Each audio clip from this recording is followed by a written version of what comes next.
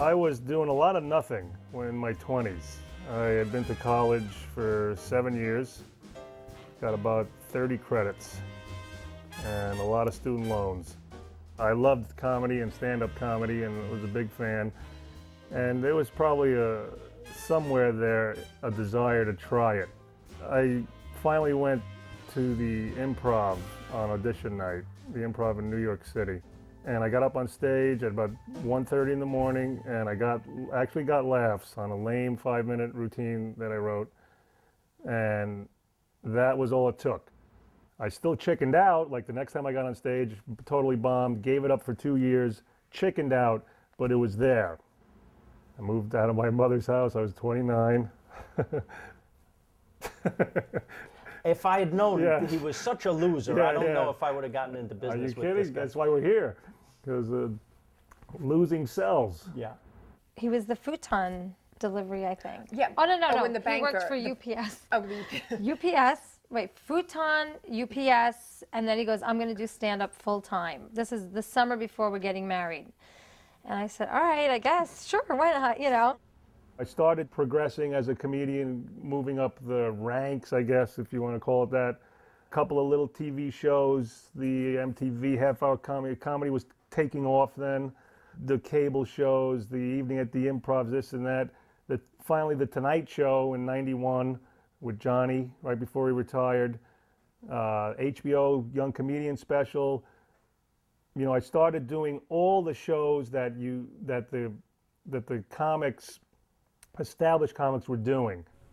My dog is old. He's 14, which is, if you're a dog owner, this is like it's a tough time because we have to make a decision with him soon, and it's, you know, it's hard. We've had him for a long time, but you can tell little things that he's just not going to be around too much longer. I mean, with him, it's like, well, we throw him bologna, he can't catch it, it just sticks to his face. How much longer does he have with us? It's, Ray was doing his stand-up, and I was, I was home with 3 kids. My daughter was 5, and they were 2.5. Ray was home during the day, so he was actually very helpful with the kids, and then he'd work at night, so it was perfect timing. I put them to bed, and he'd go to work, and, you know, it was a quiet time.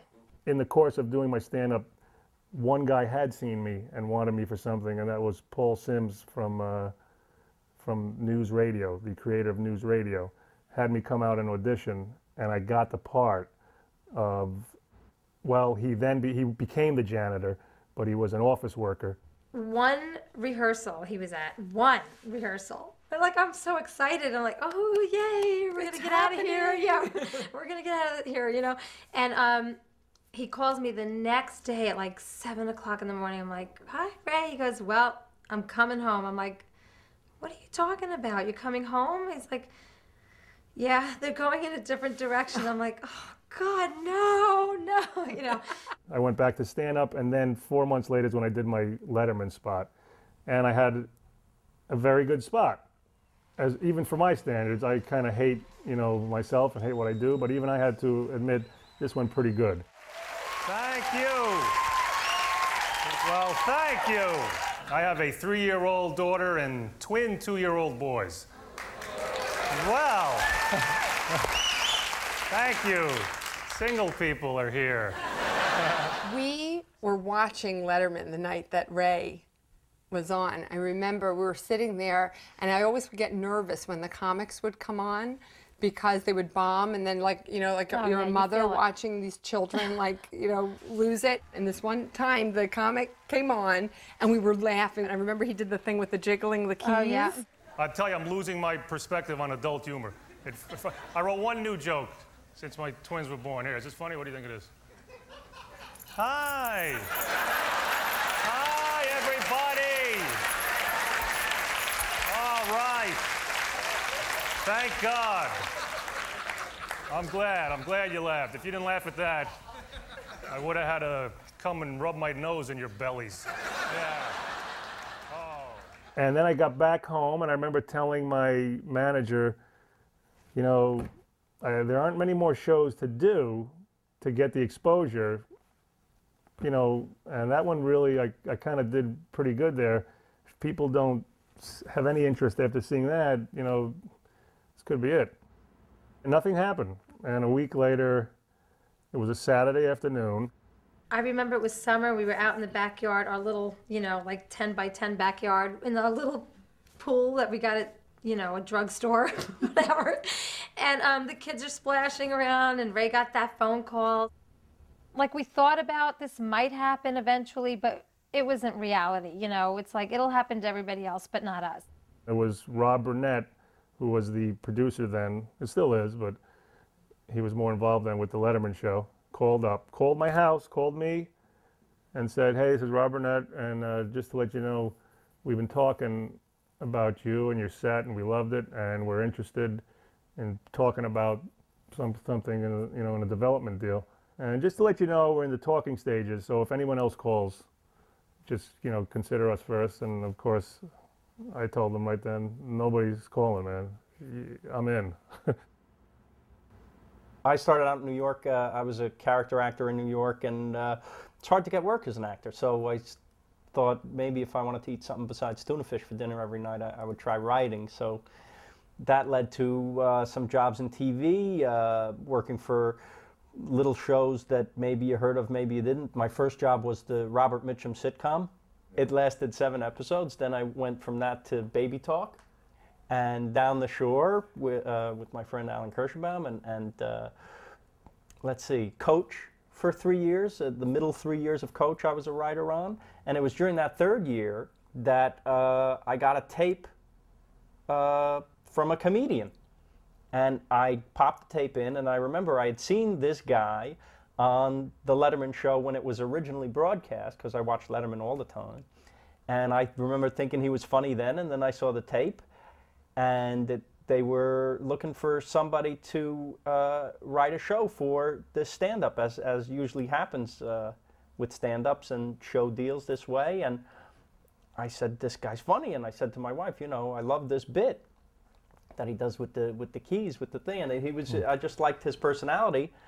And they were interviewing a bunch of guys to see who was right and reading material. So I got lucky. And I got unlucky. Sorry. You should be sorry. You can have that. Yeah. We at CBS had a deal with Worldwide Pants, which is David Letterman's company, and they had a development fund where they were, you know, planning to make deals with comedians, make deals with writers, and try and develop comedies for television. So we looked at the tape. We liked him. We didn't love him. We said, all right, he's interesting, you know, little, you know, low key. So we said, okay, let's, you know, more out of courtesy to David Letterman did we get the project started. When Worldwide Pants was looking for a partner, they were also looking for a writer. And we had had a relationship with several writers, including Phil Rosenthal, who we had worked with on a show called Down the Shore. And that's when I met this guy. We met on Ventura Boulevard over here at Art's Deli, where every sandwich is a work of art. And we hit it off. You know, he told me stories about his crazy family, and I had a few of my own. Yeah, we matched stories. We matched crazy relative stories. And then we said, you know, well, let's take a crack at this, you know. Well, I had to go back and figure out, I met 12 people in about 2 or 3 days, lunch, dinner, breakfast, lunch, dinner, breakfast.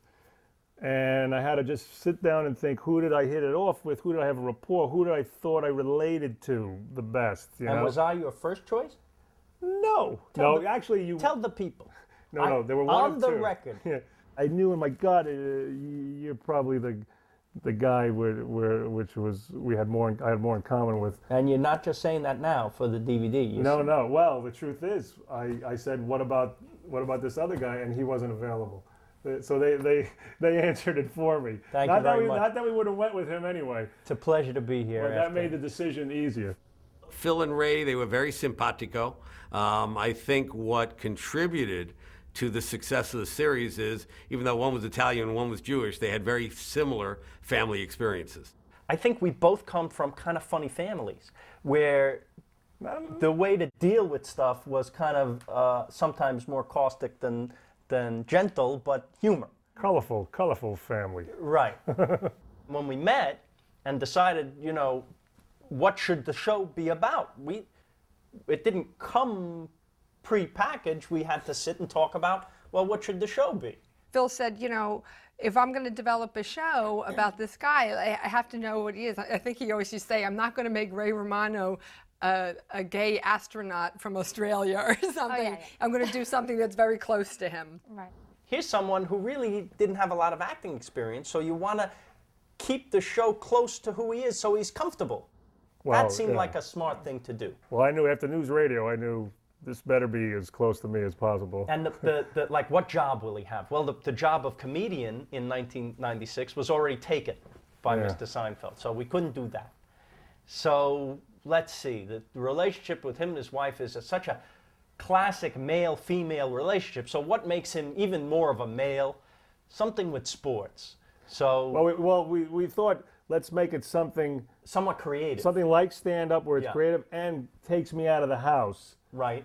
Which eventually we never really use that anyway, because the show takes place in the house. Yeah. We did a few episodes where you go out there, but we soon realized that the gold is but the desire to try to keep it as close to me as possible, something that creative out of the house. So we came up with a sports writer, but in essence, we didn't really need the taking out of the house thing because I'm never at work. You could have just been someone who inherited money and never has to work. Yes.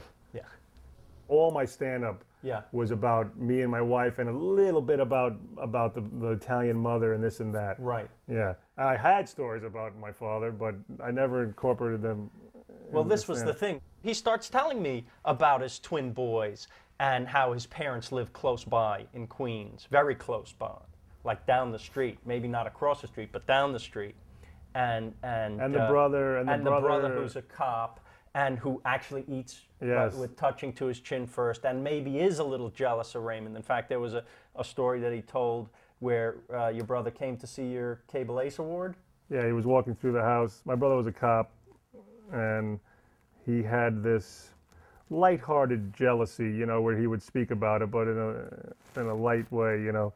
And then one day he was in my house, and, you know, it's one achievement after another, and he looks at an award on my desk, and he's like, "What's this?" And my mother said, "Oh, that's a Cable Ace Award that Ray won." And he just looked at it and went, "Never ends for Raymond." Oh, poor Robbie. Everybody loves Raymond. He's telling me these little stories, and I'm saying, well, a couple of things. First of all, it's all very funny. Second of all, if I just do this, I don't have to work very hard. I don't have to create that much. If I just take his life, not even his stand-up. We're going beyond his stand-up. We're going into his actual personal life. Here's a good exercise. You think you know who's who? Matthew Gregory. Okay, you got it? Okay, now we shuffle them. Come over here. He goes back over here. Keeping your eye on him. Okay, where's Gregory? Ray's dad actually did call your house and yeah, he used to the answering machine? He found out the code to my answering machine in real life, found out how to play the messages back. Well, while you're talking to him, would you mind mentioning the answering machine?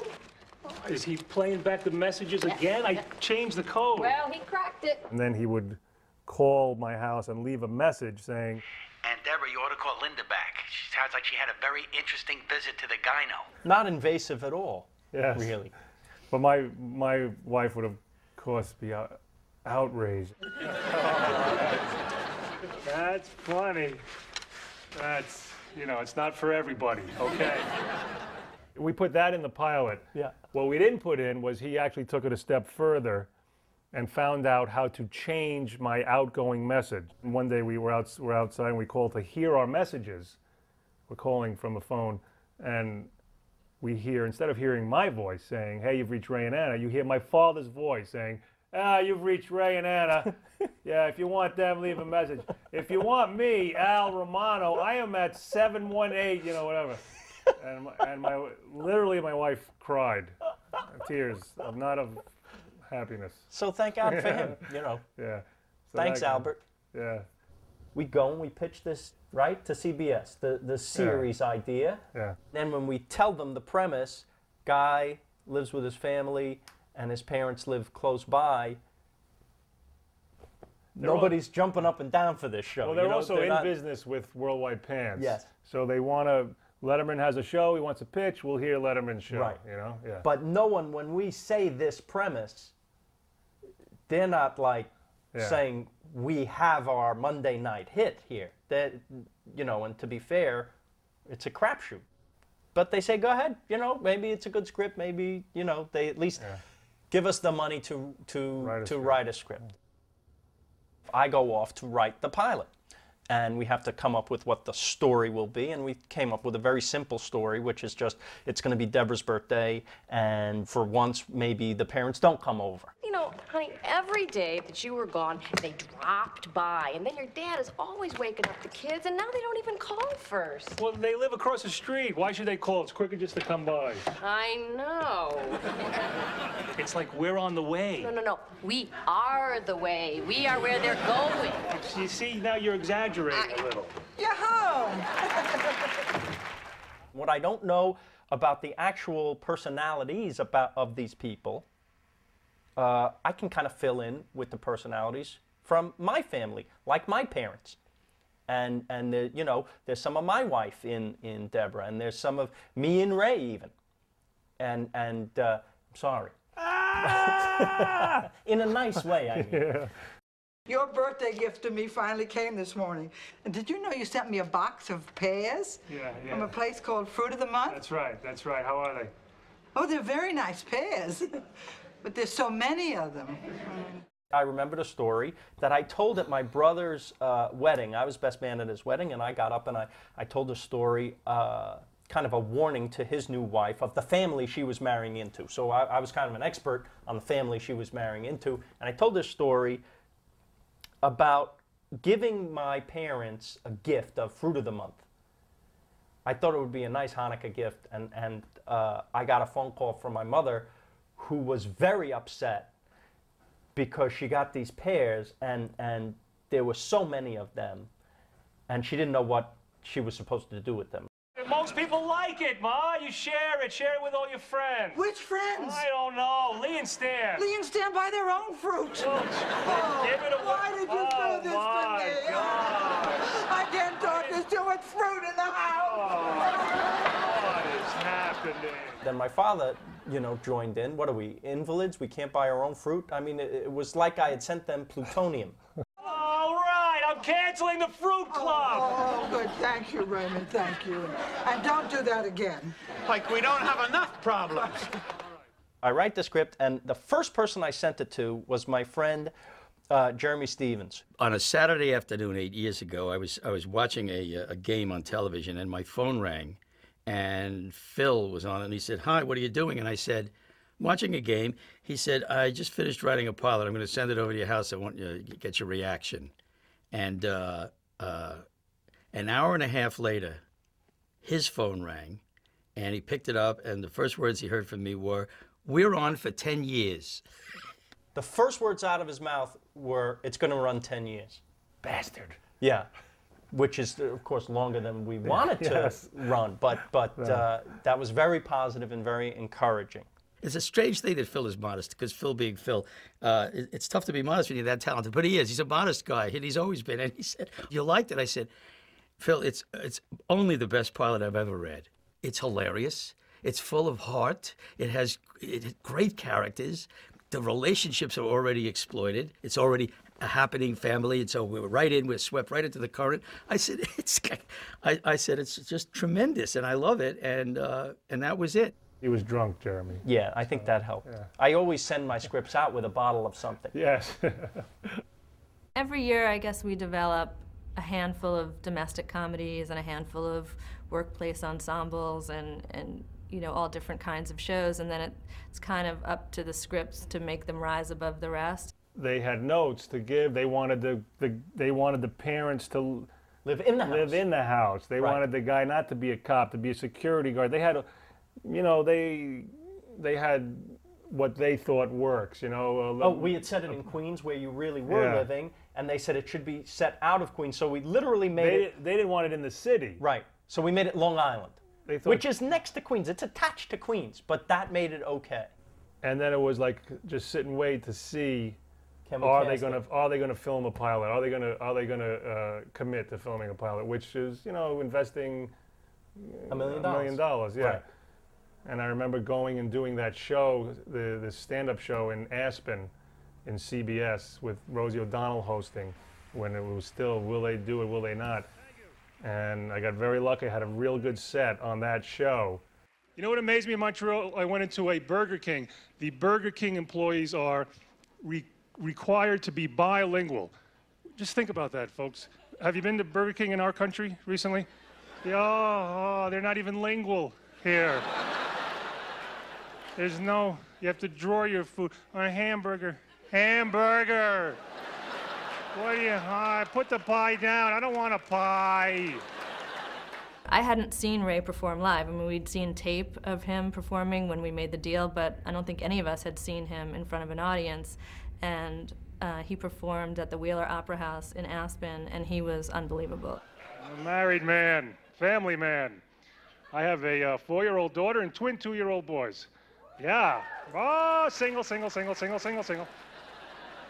Oh, you can always tell. It's always a mixed reaction. Single people, twins, yay. Look at the parents. Yeah. Oh, that could have been us. Oh, my God. I remember coming back to LA and calling Stu Smiley, who produced that event, and saying, you have to get me that tape from that night over here so I can show it to Les, because he's probably only seen, you know, the 2 minutes Ray did on Letterman. My mother still can't tell them apart. My mother will babysit for us, and she's frightened by it. She's neurotic. My mother's afraid she's going to keep feeding the same one over and over again. Yeah. A bunch of us sat in Les's office and looked at the tape, and we're like, great, let's do this pilot, because he was fantastic. I never really doubted from the moment I read it what it was going to be. I mean, I just felt this just sings too loudly not to be heard. What are you doing? Okay, we'll try again on my birthday.